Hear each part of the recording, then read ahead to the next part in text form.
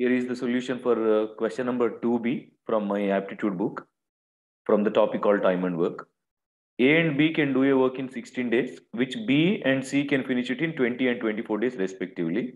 In how many days A, B, C together can complete this complete the work, which is 9 1 by 4 times the previous work. Now the last part is something new, otherwise it's a very regular basic question. So first of all, in how many days A, B, C together can complete the same work? Now A, B, C together, one day work is A one day work 1 by 16, B one day work 1 by 20, C one day work 1 by 24. Now you have to calculate the LCM of all these. LCM of 20 and 24 is 120, but that 120 you don't get in 16 table. So 120 multiple 240 you will get in 16 table also. So LCM is 240 and it goes 15 times with 16. Same 240 is divisible by 20 12 times, and same 240 with the 24 goes 10 times.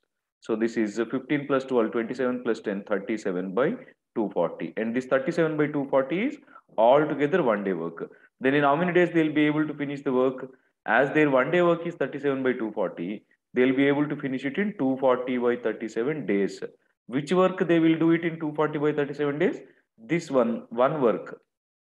But here you are asked to find in how many days they'll take to complete a work which is 9 1 by 4 times this. By the way, what do you mean by 9 1 by 4 in improper fraction? 37 by 4. So for one work 240 by 37, then for 37 by 4 times the work, how many days they take?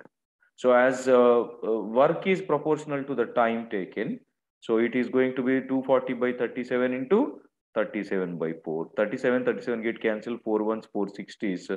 So therefore, to complete 9 1 by 4 times the work, they take 60 days. So in this question, this last part is something new. Otherwise, it's a very regular basic question.